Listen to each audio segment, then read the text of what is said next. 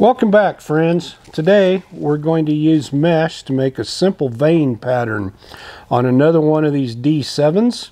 This is the first D7 that I'm going to paint from Fish Head Custom Lures. If you missed my unboxing video from them, you should check that out. We're going to use mesh to make our vein pattern today. And there's all kinds of different mesh and different things you can use to make a vein pattern. This is a roll of fabric I bought off of Amazon. It's something similar to what I'm looking for today, kind of a spider web pattern, just an irregular pattern. Something different from the hexagon and octagon shapes that we used to make the scale patterns in one of our previous videos. This is the tape. I think we used this once before. I don't think it shows up real good on camera. It's too shiny, but again, and just an irregular pattern. You can pick this up in the craft section at Walmart. Works well.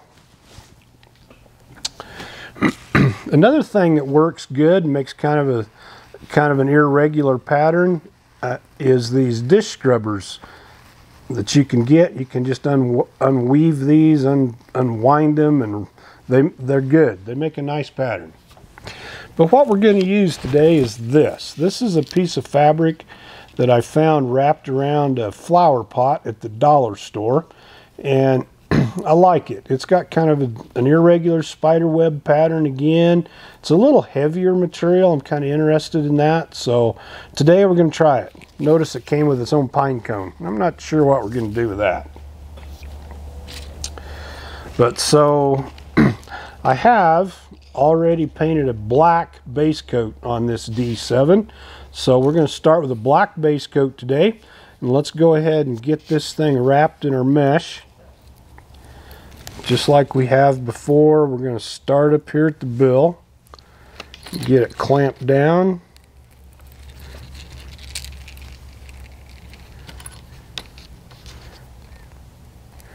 and then we'll pull it tight toward the back. And again, when we're using mesh, we want to make sure and get it tight. We want to make sure that we just don't get paint underneath our mesh. So we'll pull and clamp.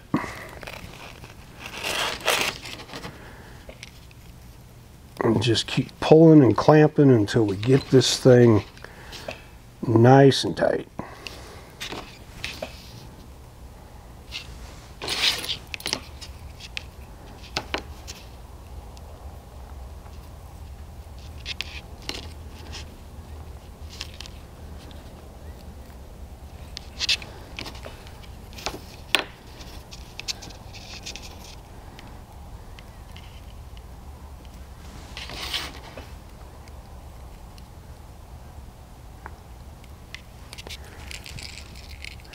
One of my viewers commented the other day that he always had his eyes open for different things he could use for mesh and wraps on his lures.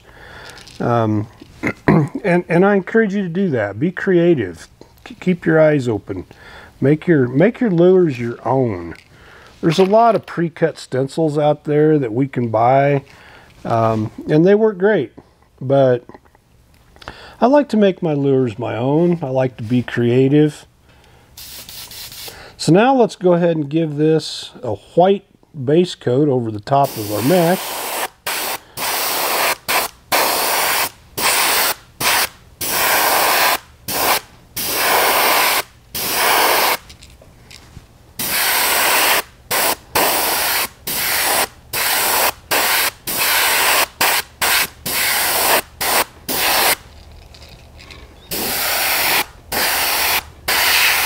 Let's heat set that and come back with a second coat.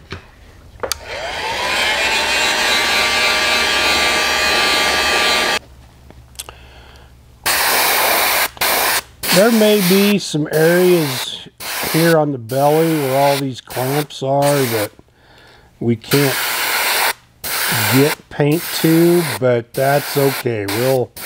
We'll fix that in the end if that happens.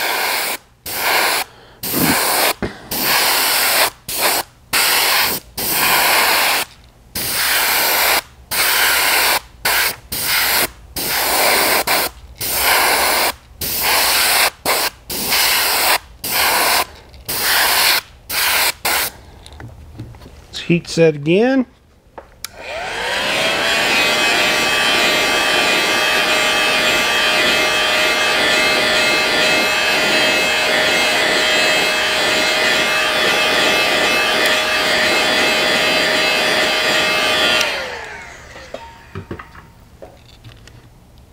I'm just going to blow this paint off on the bait.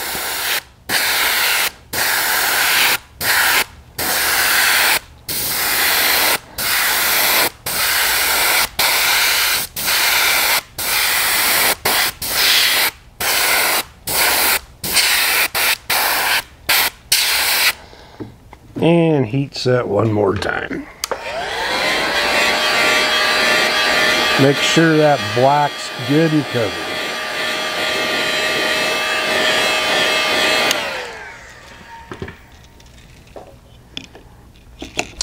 Now we're going to use firetiger colors.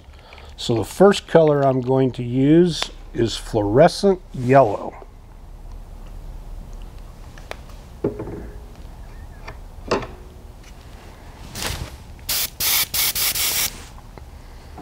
Turn my pressure down just a little.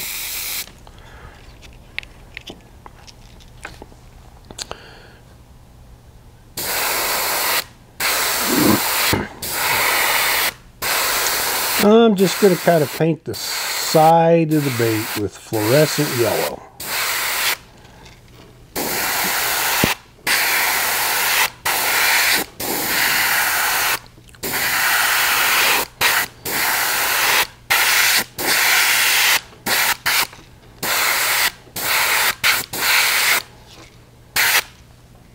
And I'm going to heat set this.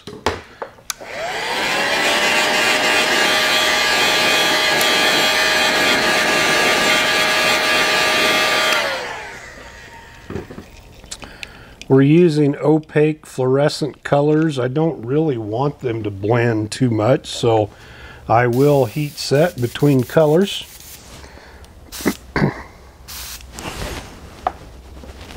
Rinse the brush out.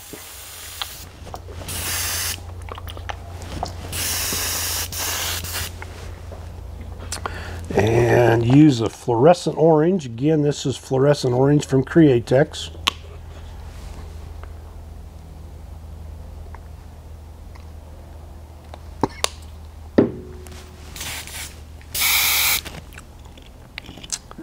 Now I want to concentrate on the belly of the bait, about the bottom third.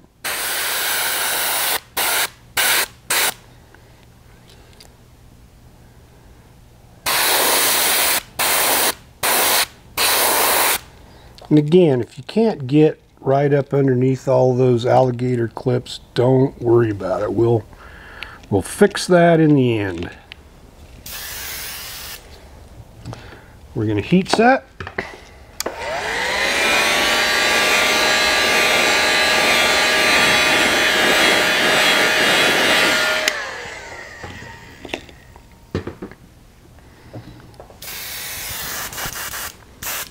Want to rinse our brush out.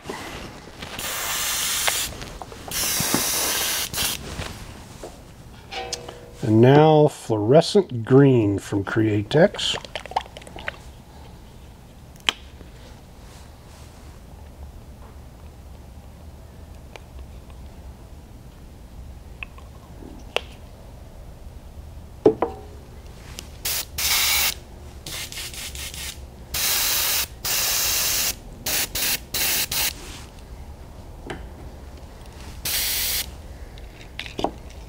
Now we're just going to concentrate on the back, right on the spine. Let just a little bit of overspray come down the sides and cover up some of that yellow.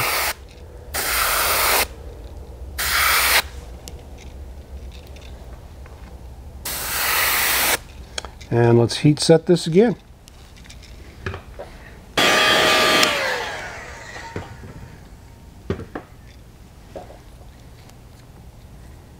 Okay, let's go ahead and get our clips off of here. Take our mesh off and see what we ended up with.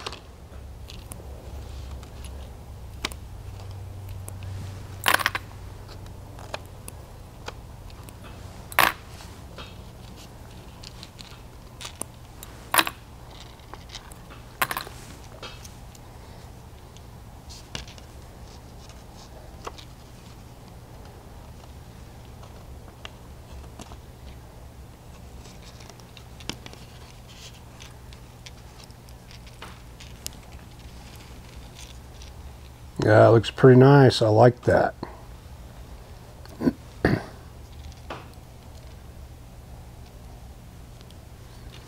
We do have a few spots down here where we didn't get paint because of our alligator clips, but that's okay.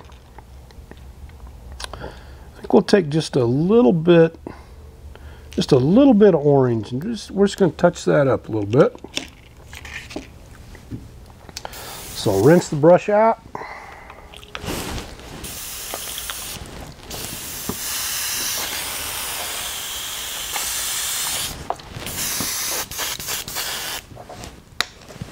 Add a couple drops of orange.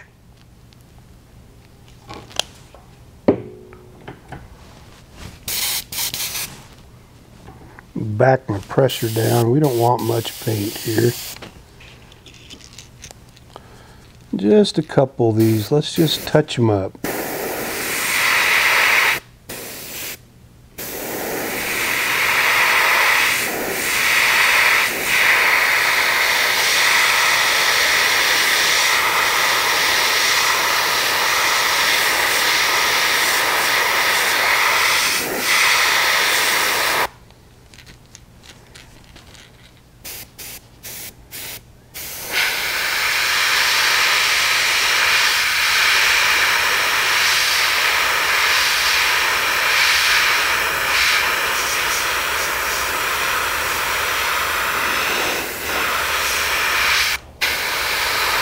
Real light pressure.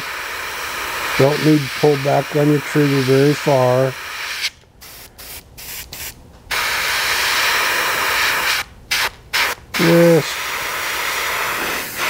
Just like that. Let's heat set that again.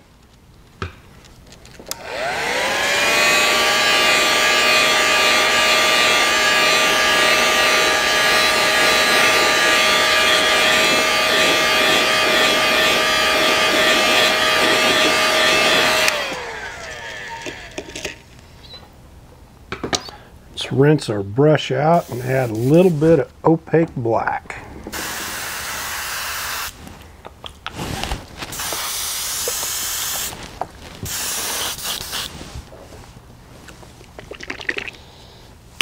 Just a couple, 3 drops should be about all we need here.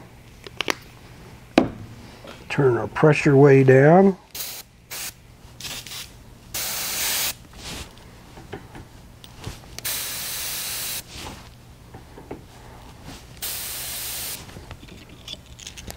All I want to do here is I want to get the eye sockets.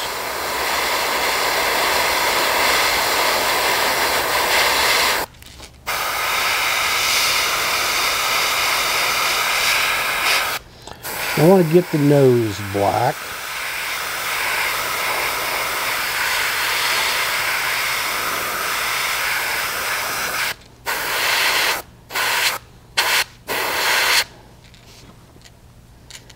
I might do just a little black right down here under the throat.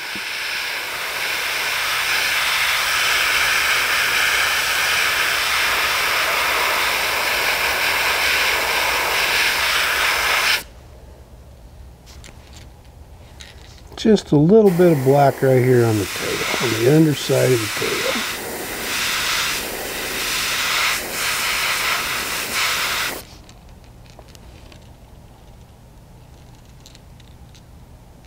I like that.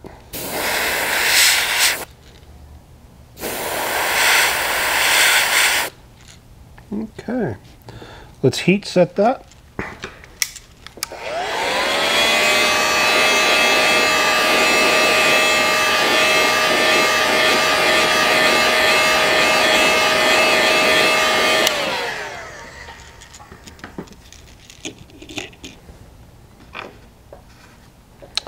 I have some red eyes I want to use for this.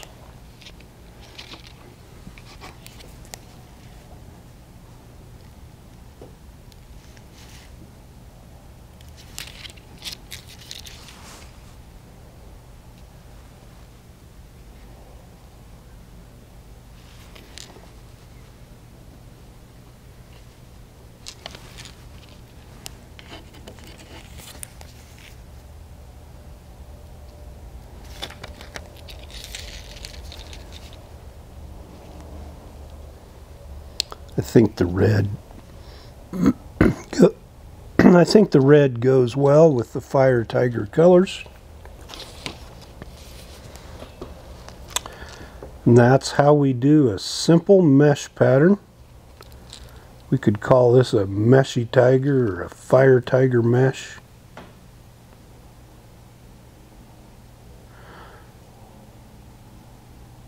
I'll put some clear coat on it and we'll call it good. We'll take it fishing. Thanks for watching. Happy painting, happy fishing.